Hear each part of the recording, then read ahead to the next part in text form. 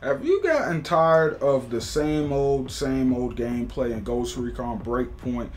If you're still playing the game about a year later, despite all the lack of polish and stuff, probably not. But if you still want to add a little bit of spice to the game, then role playing is definitely the way to go. So, why not give this new build inspired by the Trauma team from Cyberpunk 2077 a try? Let's get into this, you guys. So, in Cyberpunk 2077's universe, Trauma Team is a heavily armored and very aggressive emergency medical squad that will always swoop in to save their high-paying clients from any danger at any cost. Unfortunately, with the exception of the newer resistance missions in Ghost Recon Breakpoint, the rest of the rescue missions in the game leave a lot to be desired.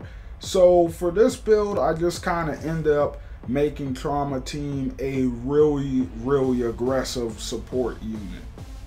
Trauma Team's mission on Aroa is going to be to gather any and all resources for their ghost brethren. This includes weapons, blueprints, scale credits, and even freeing the occasional hostage from Sentinel. The class you should use for this build is the medic, since this team is probably going to be consistently on the front lines, especially with how I decided to set this build up.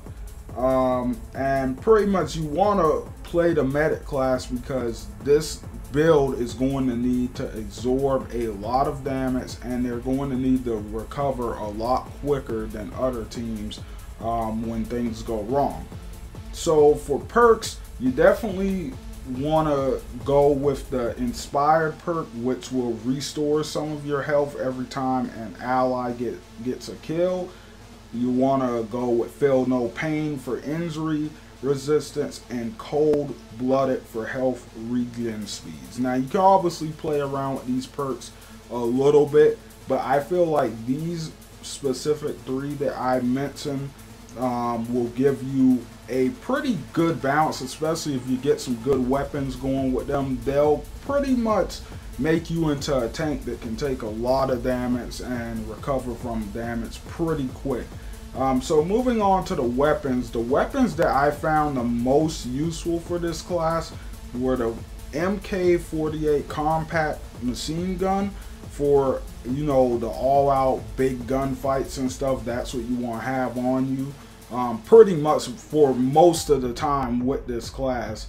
And then the other one that I found real useful was the MK17 assault. This pretty much, especially with the silencer, is going to be what you use for the occasional stealth situation, and it's also just a really well balanced, good ranged weapon. So you know, it's really better for the more refined approach if you ever need that while playing this build. Now for tactical gear, you want to stick with the rocket launcher and grenades. These are going to pretty much come in handy a lot with this build, especially since, once again, Trauma Team isn't exactly a stealth focused build, but they're going to be doing anything it takes to get to different resources in the chest around the island and stuff. So you definitely want to have these stuff on them, because they might even you might even occasionally challenge some of the bigger drones on the island, such as the Behemoth and stuff like that, playing this build, trying to get to some of that special loot. So you definitely want to be packing some extra firepower. Now, the Trauma Team, lastly but not leastly, Trauma Team will only use stealth when there's no other option. This is not a stealth build, guys. This build is strictly open firepower. So for most of the time, this squad has no problem mowing down rows of enemies.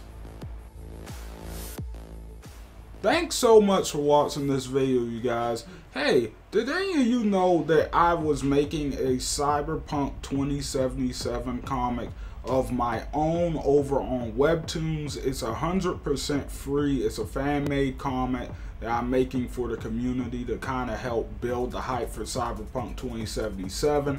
And depending on how much support it gets, it might even continue on past Cyberpunk 2077's release.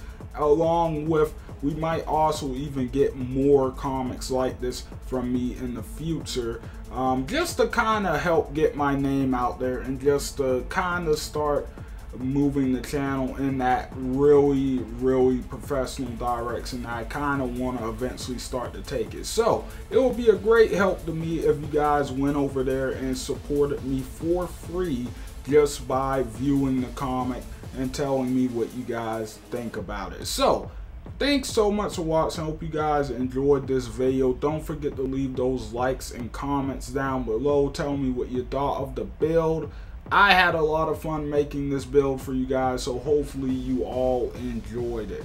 But anyway, thanks for watching, everyone. I will see you guys on the next one. ZFR out, guys.